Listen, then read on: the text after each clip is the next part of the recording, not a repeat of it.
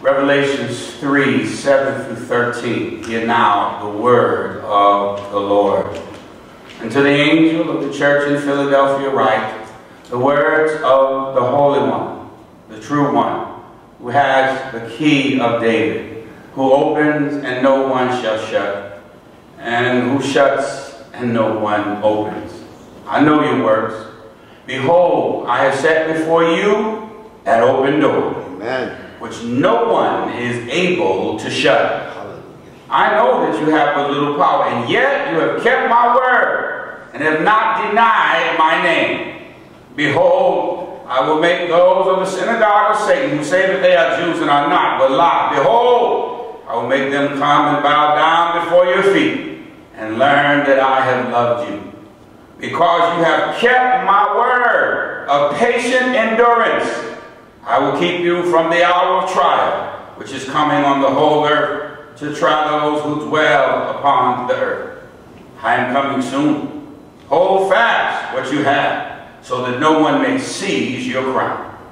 He or she who conquers, I will make them a pillar in the temple of my God. Never shall they go out of it. And I will write on them the name of my God, and the name of the city of my God, the New Jerusalem, which comes down from my God out of heaven, and my own name.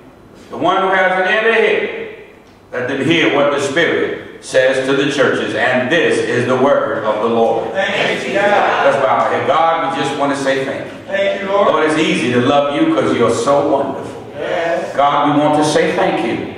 It's easy to praise you because you brought us a mighty long way. Yes. God, we want to shout hallelujah. Hallelujah. Because nobody has treated us like you. Yes, Lord. So God, come in right now, Lord. Fill your humble servant, Lord. And Lord, let the word go forth. You said in your word that your word is not bound. Break all limitations. Break every barrier. Let your word go forth. Healing, delivering, saving, and sanctifying, and setting free. Yes. We will give you what is yours, the power, the glory, and the honor. In the name that is above every name, the mighty and the matchless name of the Lord Jesus, we pray. God's people say, Amen. Amen. Look at your neighbor. Tell him, thank God you're here, neighbor. Thank God you're here, neighbor. There's nobody in your house. Go stand in front of the mirror while I do this part. Say, thank God you're here, neighbor. Thank God you're here, neighbor. Tell him, you look good today. You look good today. This is the day the Lord has made. This is the day the Lord has made. Let us rejoice and be glad in it. Tell him, neighbor,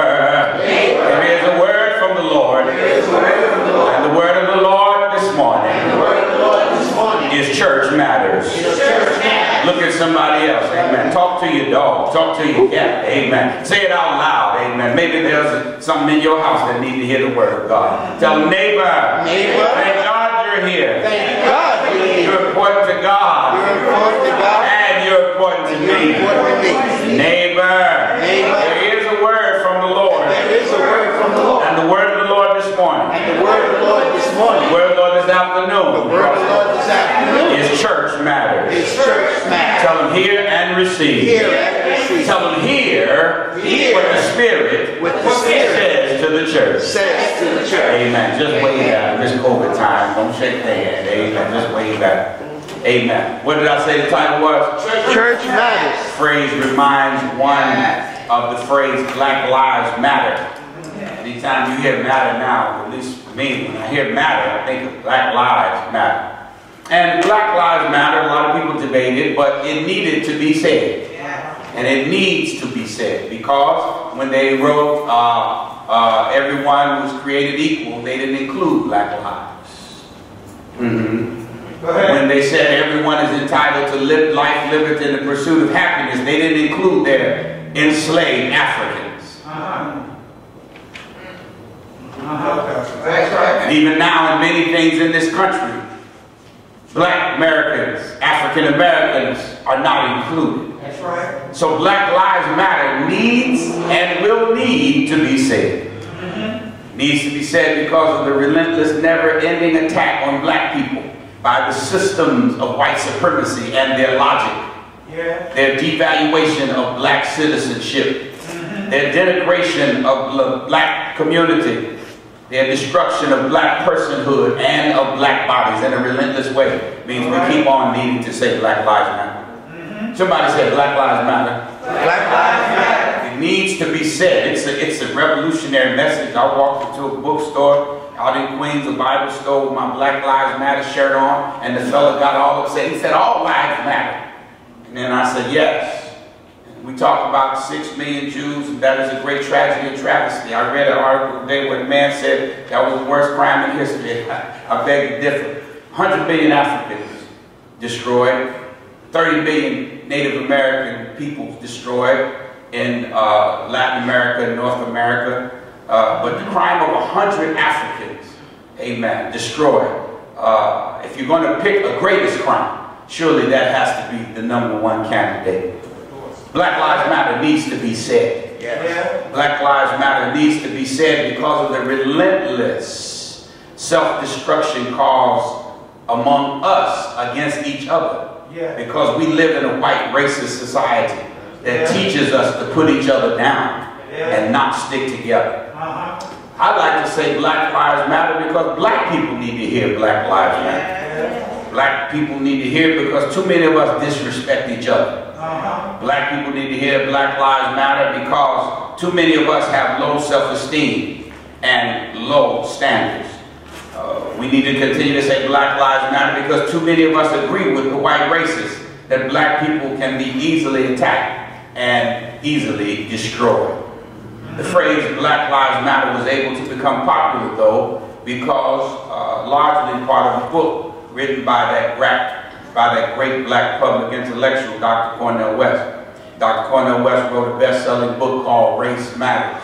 If you have not read it, I beg you to pick it up. Very profound work some years ago. But recently, Harvard University showed the greatest living black intellectual, Cornel West. And I say that I've studied many people and many things, but also I know Dr. West. He's a friend of mine. I've been trying to get him here for a long time.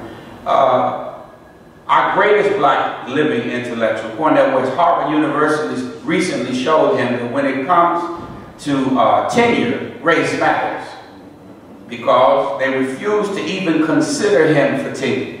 After 50 years of involvement with Harvard. He went to Harvard as a student. He was in Harvard as an activist. I believe he was there as a graduate student. He was a professor. He came, he left, he came back again. And he said that he thought this is because of his defense of Palestinians, that he felt that many at Harvard did not appreciate his defense of the Palestinians, and they took that as insult to Israel, and so they helped to oust him. But whatever it is, in the fact that they didn't even bring it to a vote, they showed that even in places where liberal whites want to say it doesn't matter, race still matters. Yes. Now, when you take an analysis of both terms, Black Lives Matter and the older book, Race Matters by Dr. Cornel West, there's an ambiguity in the title. So when I say race matters, you can't be immediately clear on what I'm talking about. I could be talking about matters that relate to race. That's right. Issues that relate to race. Or I could be making a statement that race is very important. So I could be saying race matters. I could be saying race is important. Or as I could be saying race matters. Let me tell you some things that are going on with the race or in the race or about the race. So today when I say church matters, based, amen, on what God told me to say, that's really what it's based on. But it is related to these two terms, Black Lives Matter and the older book, Race Matters. I want to speak of the church in two ways. Matters that relate to the church, number one, and the church as vitally important to you and I as individuals, but also to society. Can I do that? Yes. We need to talk about church nowadays, don't we? Because these are difficult days for the world because of COVID, but these are really difficult times for the church. Even before COVID, there was a growing departure of youth and young adults from the church. Many churches in New York City, and I'm sure in other places, were forced to sell their buildings because they didn't have enough people in the building to keep the building up. Building is 100 years old. Amen. You got 50 people. Right. Hundreds of people died. Many people went back down south. And you didn't have new people coming in joining the church. So what happened? Many of the churches had to sell their building to the developer, and the developers would build a housing complex and then build a real small church that could accommodate the smaller numbers. COVID-19 has been really hard on churches. Many churches have not been able to meet. Some of them are trying to open back up, but one of my friends told me last week, well, we have in-person church, but it's not the same. COVID-19 has been hard on churches. Many pastors have been leaving the church. Some pastors have been frustrated and they say, well, I'm going to go and get another kind of job. And then some churches have faced this dilemma. When you don't have people coming to church, you don't have offerings. You don't have offerings, you can't pay the bills. You can't pay the bills, you can't pay the preacher. That's right. Many preachers have found themselves forced to go out into the work market and find another job.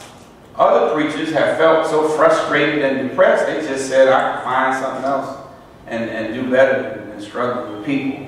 So this has been a rough time for the church. In addition to these things, COVID-19 has meant the death of a tremendous number of church leaders. That's right. All across the country, amen. Even related to this church, many of the people that we are friends with, some of them that I've already have died. You all know our friend Elder Shamel Caldwell, his apostle died. Amen. And we spent a long time praying and talking about it. And I've talked to other friends who've had friends die and pass away from COVID. COVID-19 has been very hard on the church. In the beginning, when churches started streaming, a lot of people streamed. A lot of people joined. But as time went on, people began to fall off. And now, I thought it was just our numbers, but as I researched it and talked to people and read, everybody's numbers have fallen off. So all the pastors, we were so happy in the beginning, we had a big internet crowd. But as we have persisted and kept on, we found out the crowd has gotten smaller and smaller. There's been a great falling away, as the Bible predicted. In addition to the falling away before COVID. And I read an article. The title of the article struck me. It said, they're not coming back. And I read that. I said, oh my God, what is this talking about? It was talking about people, and the man in the article said people have learned that they can get along without church. And so then I talked to a friend of mine. We didn't mention the article, and he was inviting me to come to his church and preach. And he said, well, when you come, the crowd might not be like you. It usually is. I said, really? I said, well, what happened? He said, well, we open back up. A lot of people, they come back. And then I said, they're nervous, huh? And then I said, well, one day when they come back, he said, no, they're not coming back. Exact same thing the article said. And I said, are you serious? And he said, no. He said, it would never be like it was. I said, what? If he took his fist and punched me in the stomach, it wouldn't have hit me as hard as that statement. But I thought about what he said. And he might be right. It might never be the same. But the church must go on. And I came to tell you today that church matters. Somebody say church matters. Church matters. Now when I speak of church, I'm speaking of the true church. The true church. Every church is not the true church. In the early church history, when there was, if you read the Bible, you see this, there was a lot of different kind of beliefs. There was a lot of struggle about what is right doctrine. Somebody say right doctrine. Right doctrine. Somebody say right belief. Right belief. And I believe it was Ignatius of Antioch. Ignatius of Antioch who came up with the idea of signs of the true church. Somebody say signs. Signs. He called them marks. Somebody say marks. Marks. Marks of the true church. And Ignatius of Antioch, who lived around the first 100 years of Christ, died, some say 108, some say 135, some say 140. He lived around that time AD. He came up with the Note Ecclesiastica. Can I talk to y'all today? Come on, help yourself. Look at your neighbor and say, we're going to learn Latin right now. Look at somebody and say, the Note The Note Ecclesiastica. Ecclesiastica. Oh, I got got some good Latin students in here. Look at somebody else said, the note. The note. Ecclesiastica. Ecclesiastica. The marks of a true church. How do you tell a true church from an untrue church? Number one, he said, is unified. He said, first of all, the church is one. It's one being that is unified in Christ. Second of all, the church is holy. It's set apart for Christ. Third of all, the church is universal. The term in the Greek and the Latin, Catholic, means universal. It means whole. And so if you hear the Apostles' Creed, you say you hear the words, I believe in the one Catholic Church. It doesn't mean the church in Rome, because the church was used long before the Catholic Church really became established. The word means the universal church. And universal means it includes many different types of people in many different types of places. And last of all, the marks that Ignatius identified was apostolic. Everybody repeat after me. The church is one. The church is one. The church is holy. The church is holy. The church is universal. The church is universal. The church is apostolic. The church is apostolic. And by apostolic, he didn't mean the apostolic denomination we know. He wouldn't talk about that. Amen. He was talking about it was established by the apostles as found in the book of Acts. And that the book of Acts records the early history of the church and the early foundations of the church. Amen. Can I go ahead and preach? Preach, Pastor. Now, later on, Martin Luther came and broke away from the Catholic Church. You remember, 1517, he nailed his 95 Theses on the door of the church in Wittenberg, and he broke away from the Catholic Church, and he came up with 4 marks of the church. How many did Martin Luther come up with? 4. All right, I'll put y'all in school just for a minute. Martin Luther said, if you want to have a true church, this is what you look for. You look for the Word. You look for the sacrament, meaning Holy Communion. Now, the Catholic Church has 7 sacraments, but the Protestant Church under Martin Luther had 2. The communion and preaching. Okay? But so Martin Luther also says the Word, the sacrament, preaching, and then someone else, I believe John Calvin perhaps, added church discipline. So Protestants figure out 4 marks of the church. If you want to find out what's a true church, the Word has got to be there. Amen. If you want to find out what's a true church, the sacrament, Holy Communion has to be there, because Jesus commanded us to do that. If you want to find out what a true church is, they have to preach the whole counsel of God. And if you want to find out what a true church is, they have to have church discipline. Somebody say church discipline. Church discipline. Many of our churches lack so much discipline. It's strange for us to hear church discipline as a mark of the church. Come on now. When I came here and I insisted that we be disciplined, people kept asking me, who do you think you are? Amen. And I got a legal pad. And I put on the top, who I think I am as a pastor. Amen. So every time somebody said, who do you think you are? I would pull out the legal pad. I said, number 1. Amen. And then I got to 27 and 30. They stopped asking me who I thought I was in my faith. Amen. Well, can I go ahead and talk? Help yourself. But they were trying to find what was the true church in the midst of churches that did not seem like they had the truth. Letters that did not seem to be divinely inspired. Leaders who used the gospel to make money. People who fought with each other. And some people had different doctrines that you should be eating and dancing and getting drunk in the church. This is an ancient time. And they had to fight to make it clear what the true church should be. But if you've been walking with God in your own life, I believe you have seen the marks of a true church. In my own life, I've seen a true church. Now, I've worked in every kind of church. Amen. I preached. I was writing down all the denominations. I preached for everybody. Mine died. A Catholic father let me preach in the Catholic church. He let me preach. He had never heard me preach. And I was hollering and hitting this thing. And they were just looking at me. Amen. They were stunned. You couldn't stop me now. If you give me the mic, that's it. Amen. And when it was over, he came to me and said, that was really something. I'm not sure what he's talking about. I don't know if he liked it or he hated it. But the Lord has shown me a lot of different churches. And I want to testify. I have seen the greatness of the church of the Lord Jesus Christ. I don't mean the denomination. I mean the church. Jesus said, upon this rock, I'll build what? My church. My church. My church. The church that belongs to Jesus. Yeah. I have seen how great it really is. I seen it first in the church, I believe 841, 741 West 71st Street, New Friendship Baptist Church, where the pastor was my grandmother's brother, my great uncle Stroy Freeman.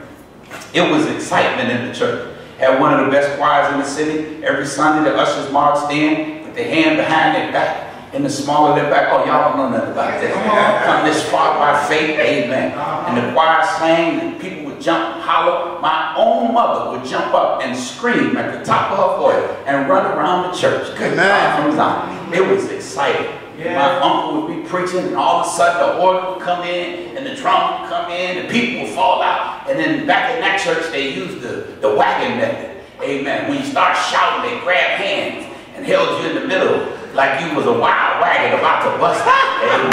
Oh my God, the church was exciting.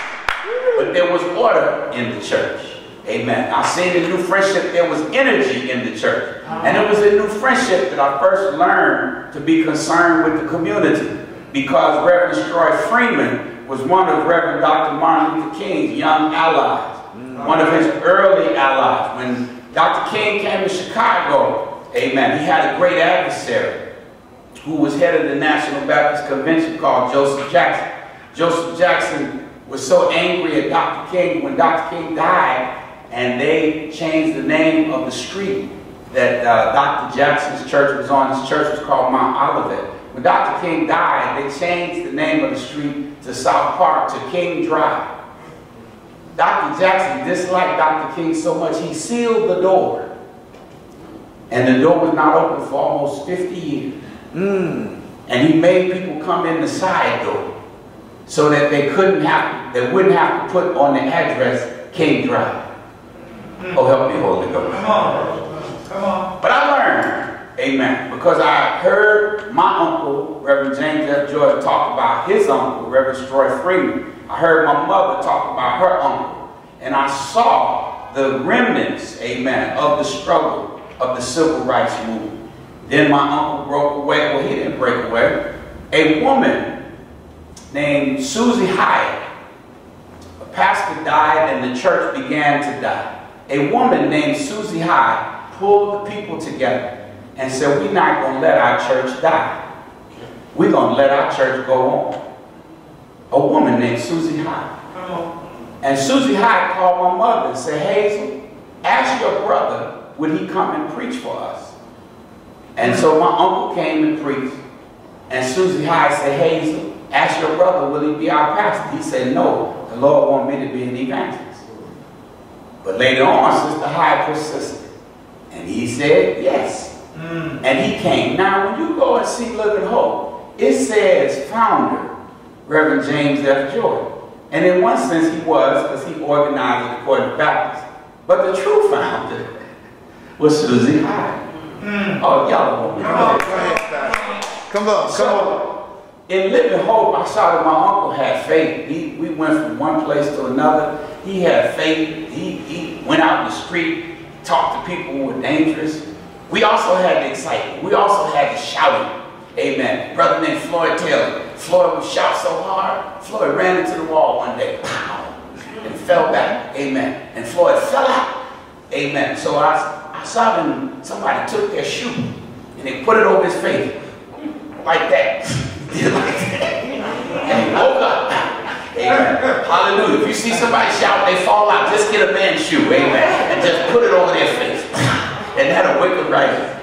Oh, we had work. And in Living Hope, I learned how to work. On Sunday after communion, the women would be washing the cups and washing the communion elements.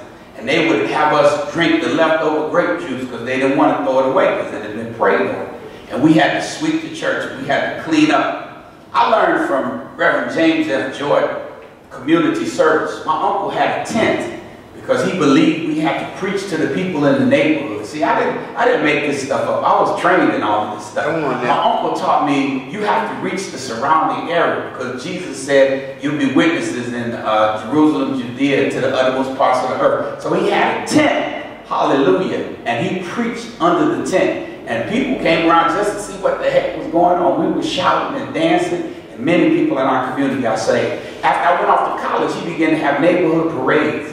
He would have a parade, they would get floats, and people, they would bang the drum, and so the people look out and say, what the church people doing now? Amen. The church people was on a float, waving, talking about the Lord, because my uncle realized we had to evangelize. We had to serve the community. Right. Oh, I remember Ernestine Mitchell, my Sunday school teacher, Emily Howard, Gene Martin, my youth leader, and I remember Sister Barbara Jordan, the First Lady, Reverend Jordan's wife. They taught us in Living Hope the greatness of the church. Then I went to college, and the Lord brought me to another church, Faith Temple Church of God in Christ. Amen. Pastor Elder Carlos Moody later elected to the bishopric and became Bishop Carlos Moody. And I learned some deep lessons about the power of the Holy Ghost. Woo, help me, Holy Ghost. Bishop Moody's church was in order.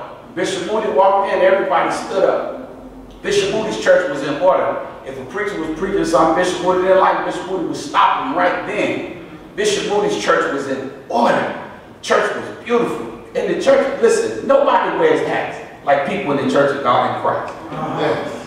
Women in the Church of God in Christ would have a hat that would be big enough to cover 2 people. And they would be sitting under those hats, and they had dresses with diamonds and sequins. I would notice this because I was in college. I had too many suits. I didn't like wearing suits anyway. And so I dressed as a bum. Amen. People look at me like, oh, the homeless are here. Amen. And I'd be sitting next to somebody all dressed to the nines. I mean, $300 shoes, everything. Bishop Moody was always immaculate. Amen. An immaculate suit. Oh, but I learned so much. I learned about the beauty of the church. He had night service. Amen. So people would go home and rest, and then he'd come back at 7 o'clock. He was on the radio. And he would sing, Christ is the answer. I learned about the intensity. That's when I learned how to really shout. And we had shouting in Living Hope, but the Church of God in Christ took it to another level. I learned about prayer lines. I learned about laying hands. I learned about being slain in the spirit. I learned about prophets. I learned all of that stuff. And I learned about nation building. Because Bishop Moody wasn't content just to have a great church. He built a school. He had ways that people could save. And he helped everybody in his church financially. And finally, the Lord has brought me here in my life to the Church of the Open Door. Amen. Hallelujah. And in the Church of the Open Door, we have seen the greatness of our Lord Jesus Christ. Hallelujah. We've seen the greatness of the church. I'm not saying Church of the Open Door is great because I'm the pastor. Amen. I'm not saying that. I'm saying the Church of the Open Door is great because the 4 marks, whether you take the Protestant 4 marks or the Ignatius 4 marks, are here in the church. Amen. And in the church, we've seen the people, we've seen us struggle for the community. We've seen faith, we've seen order, we've seen excellence, we've seen nation building. I tell you, listen, don't look for TV to tell you because it's not going to tell you. TV is the word. Amen. Don't look for schools to tell you. They're not going to tell you. Schools are institutions of the world. You have to listen to me when I tell you that the true church of the Lord Jesus Christ shows the greatness and the beauty and the glory of God. I say this because I've learned in 30 years being here, over 45 years preaching, I've learned black folk are so messed up that some of them, even when they're in the midst of something good, they can't tell. And so a lot of you all in the midst of God doing things right here in this church, you don't even know how great it is. You waiting for channel 2, 5, 7, 9 or cable to tell you. I came to tell you today. This is a great church that God has blessed us with. And we ought to give God a big hand. Hallelujah. Well, I got to close. So let me just get to the Bible just a little bit, then I'm finished. What was the title of this sermon? Church matters. Talk to me. What was the title of this sermon? Church matters. If you intend to be victorious in the COVID period, you have to know that church matters. That's right. Don't be one of these people that's getting divorced and separated from the church. I got 3 points, amen, and then I'm finished. How many points did I say I had? 3. Amen. Number 1, everybody repeat after me. When the church is working right. When the church is working right. It provides spiritual growth. It provides spiritual growth. And it makes us to be built up. It makes us to be built up in love. in love. When it's working right. When it's working right. Grab your Bible and go with me to Ephesians chapter 4. And in Ephesians chapter 4, I just want to look at verse 16. I'm reading this today from a beautiful Bible someone gave me, a New Living Translation, Cassia Dockery's Bible she introduced me to. Amen. And it's been a blessing. But I was reading this, and I want to read in the New Living Translation, Ephesians 4. And let me start with 15. Ephesians 4 and 15. 16 is my key verse, but let me back it up and get the context in 15. Listen what it says. Amen. It says, everybody stand. Amen. Everybody stand. Some of y'all want to sleep. Amen. Wake the sleep up. Stand him up. Deacon, wake the sleep up. Amen. Stand up, son. Stand up, son. We're reading the Bible. Get the Bible. Ephesians 4. See, the devil puts you to sleep when the word comes. Amen. Amen. The church, I'm telling you how great the church is. The devil said, ooh, sleep now. Sleep now. He don't want you to know that. He wants you to be praising some singer or some football team. They're not coming to your house when you get messed up. But Jesus is. So Ephesians 4 and 15. In the New Living Translation, it says, instead, we speak the truth in love, growing in every way more and more like Christ, who is the head of his body, the church. He makes the whole body, the whole church, fit together perfectly.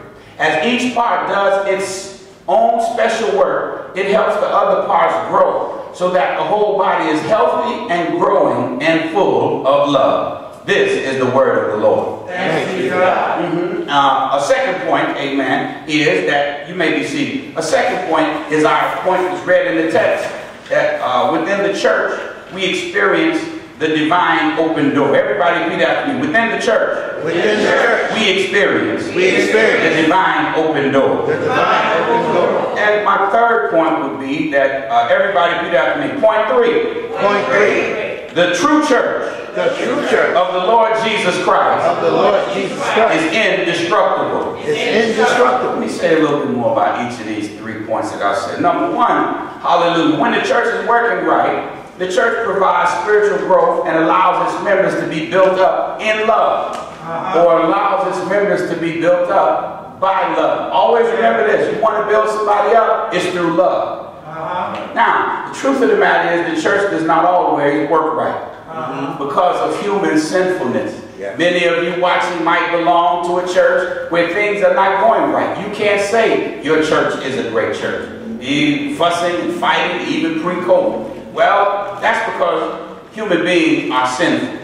But don't let that make you miss the great point that God has. Our aim should be to have the church work right. That's right. Our determination should be to have the church work right. And this is important. Every member should have that as a goal. People bring you gossip and say, no gossip, because my aim is that the church works right. People want to tear down people, you say, you can't get with me to tear people down in the church, because my aim is that the church should work right. When people tell you, keep your money, I ain't giving no man my money. You give man your money every day. That's right. You give the government your money before you even see it. Stop all that, I don't want to give man my money. We black people are so silly. People are so silly. Amen. The government got your money. And then you go to the lotto giving them your money. They ain't gave you nothing. You go to the casino giving your money. They ain't gave you nothing. You giving everybody else your money. They ain't gave you nothing. Hallelujah. You get in trouble, you run in the church. And the church helps you. That's right. Our determination, our goal, the reason we're disciplined is so that the church works right. And listen, when the church works right, hallelujah, members grow. That's right. If you have not grown in the church, maybe you haven't invested enough in the church. Because when the church works like God wants it to work, people get nourished. We had a men's Bible study Friday night. It was mind-blowing. We got into the issues of health, and we got into the issues, not just general health, our health. And it was mind-blowing, the profundity that God brought out, the truth that God brought out, that helps men to struggle for their health. Another thing that happens when the church is working right, people get built up in love. That's right. Somebody said to me the other day that they were down a little bit physically, but that everybody called them and prayed for them and encouraged them. And they said, we have a great fellowship in our church. Amen. Don't wait until it's gone for you to recognize the great fellowship. It's a fellowship that's based in love.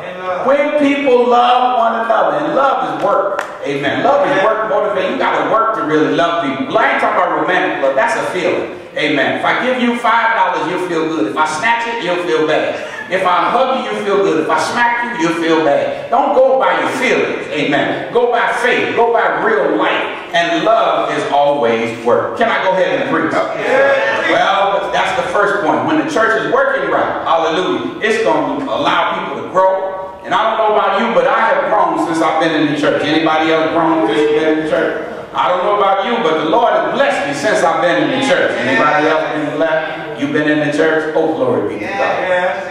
And so, that's the first point. The members grow, and then people are built up by love. Look at somebody and say, love people so they can be built up. Love people so they can be built up. Look on the other side and say, the church should be full of love. The church should be full of love. Look at somebody and say, you got to love me, even though I'm unlovable sometimes. Oh, help me, Holy Ghost. Help me. That's why the man said that Jesus in me, love the Jesus in you. You got to love people with Jesus love, because people get on your nerves. He'll make you sick. Come on. He'll make you tired. Come on. But always remember, you one of them. That's right. Oh, help me, Holy Ghost. Help them. The second point is that in the church, there are two open doors. One is an open door in heaven. Yeah. Another is an open door on the earth. Are y'all listening to what I said? Come on. Our text talked about Jesus saying to the Philadelphians, I put in you an open door. But in, where is it? In 1 Corinthians 16 and 9, Paul says there's a door open for me. Hallelujah. But there are many adversaries. And then in the book of Revelations, I believe Revelations 4, somewhere there around 16, it says, behold, I looked in heaven and there was an open door. So there are open doors on earth and there are open doors in heaven. But the open door on earth, God said, if I open the door, nobody can shut it. Come on now. You only had a little strength, but I put in an open door. You kept my word. You kept my name. And because of that, I'm going to give you opportunity that nobody can take from you. When God opened the door, no one can shut the door. Come on. Glory be to God. Glory. Yeah. Hallelujah. When God opens the door, it's a door of opportunity. Nobody can stop it. When God opens the door, it's a door of blessing. Nobody can close it. When God opens the door, it's a door of victory. And so tell your neighbor, walk through the open door. Walk through the open door. Hallelujah. Say, neighbor, I know we're in a time of crisis. I know we're in a time. But walk through the open door. Walk through the open door. Because nobody can close the door that God has opened for you. God is open. Everybody that received that, put your hand together and give God a hand. So the church matters because when it's working right, you can grow and be built up. The church matters because in the church, there's an open door. Yes. Hallelujah. Life can mess you up so much you can think all doors to me are closed. Life can hem you in so much you can think all my opportunities are bound up. But when you know the Lord lets you know, I put in the church an open door and I'm going to make an opportunity for you to be blessed. Somebody shout hallelujah. Hallelujah. The devil is a lie when the devil tells you there's no open door. Look at your neighbor and say, the devil is a liar. The devil is a liar. There's an open door right here. There's an open door right here. Let me leave that alone. Go to the third point. The third point, the church matters because it is indestructible. Somebody said the church matters. Church matters Because it is indestructible. because it's indestructible. The Lord Jesus, amen, said, upon this rock I build my church. Hallelujah. And he gives another example of a person who obeyed his word, who was like a house built on a rock. When the storm came, the storm hit the house, but the house stood. The person who did not obey the word of Jesus, the storm came and the house was destroyed. There is something about the rock that is indestructible. We got to realize storms will come. Oh yes. Trials will come. My friend Dr. James Green says you either just got out of the trouble, or you in trouble, or you headed for trouble. That's right. Hallelujah. But if you stay in the church, the Lord Jesus has guaranteed you will have the quality of indestructibility. If you stay in the church, you will find that when others have perished, God's grace has still kept you. Thank you. If you stay in the church, you will find that the friend you thought was so strong is gone. But you still here saying, glory be to God. Glory. Glory. So Paul in Acts the 27th chapter was in the boat, and the boat was coming up on the storm. So some men said, look, we need to get out of this boat. And they let down the little boat, and they were going to get in that thinking it would be safe. And Paul told them, unless you stay in the ship, you can't be saved. Look at your neighbor, tell him, neighbor. Neighbor. The enemy want to tell you to get out the ship. The enemy wants to tell you to get out the ship. The ship is the church of the Lord Jesus Christ. It's the church of the Lord Jesus Christ. But stay in the ship. Because unless you stay in the ship, you can't be saved. You can't be saved. Somebody shout hallelujah. Hallelujah. Look on the other side and say, neighbor, Neighbor. stay in the ship. Stay in the ship. Tell them, neighbor, Neighbor. you got to stay You gotta stay where the Lord where the Lord has declared has declared that nothing that nothing can overcome you. can overcome you. Look at somebody and say, neighbor, the Lord has said The Lord said that if you're in the ship, that you're in the the ship, gates of hell, all the demons of hell, all of the devils in hell, they will not prevail against you. So neighbor, stay in the ship. Look at one more person and say, neighbor, sometimes you want to go out and not come to church. Tell them sometimes you say, I don't need to stop by today. Tell them sometimes you get tired of people acting up in the church. But look at it down and say, neighbor, the church belongs to Jesus. And if you stay in, you will not be destroyed. So stay in the ship. Let him go. Shout hallelujah.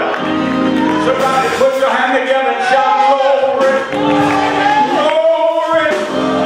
Oh, glory. As I close, I want to tell somebody to stay in the ship. If you want to grow, the Bible said the outward man, the outward woman will perish. But the inward man, the inward woman will be renewed day by day. How do you get renewed? Stay in the ship. God will renew your mind. Stay in the ship. God will heal your body. Stay in the ship. God will revive your soul. Somebody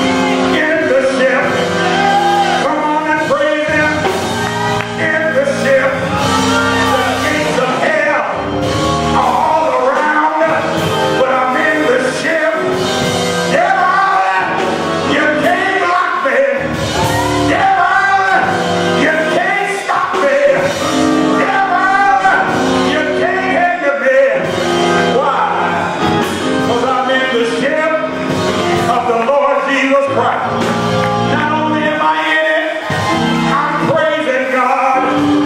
I'm glorifying God. I'm magnifying God. Because He brought me. He brought me through. Because